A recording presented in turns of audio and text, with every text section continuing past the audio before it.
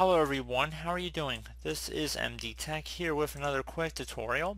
In today's tutorial, I'm going to show you guys how to resolve if the System32 folder keeps reappearing at startup. So you notice you turn on your computer and then File Explorer opens up and it gets you right to the System32 directory.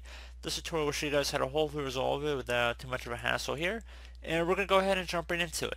First thing I personally suggest is going to be very simple, and that'd be to go ahead and open up the Start menu. Type in System Restore. Best match should come back with Create a Restore Point. Go ahead and left click on that option. And then assuming that the available drives say that protection is on, that's a good sign. And you want to select the System Restore option. If you don't actually have any restore points on your computer, this method is not going to work for you, obviously. And you just want to follow along with the on-screen instructions. Select Next. Select the most recently created backup and then just keep selecting Next here. And then finish to actually confirm the system restore.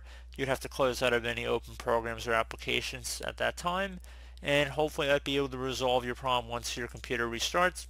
If that was not able to fix the problem, another thing you can try would be to open up the Start menu, type in CMD. Best match should come back with Command Prompt. You want to go ahead and right click on that and then select Run as Administrator. If you receive a user account control prompt, select Yes. And now in this elevated command line window, you want to type in SFC space / scan now, exactly as it appears on my screen. So again, SFC space / scan now. Scan now should all be one word attached to that /. Hit enter your keyboard to run that command. So it will take some time to run the scan. If you type it in more than once within one Windows operating session, it's going to tell you you're going to have to reboot in order for it to take effect.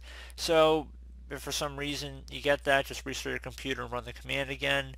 I've already run this command before restarting my computer and actually running the scan, so that's why we're coming across that. But it shouldn't be a problem in your case. So I do hope this brief tutorial was able to help you guys out, and as always, thank you for watching, and I do look forward to catching you all in the next tutorial. Goodbye.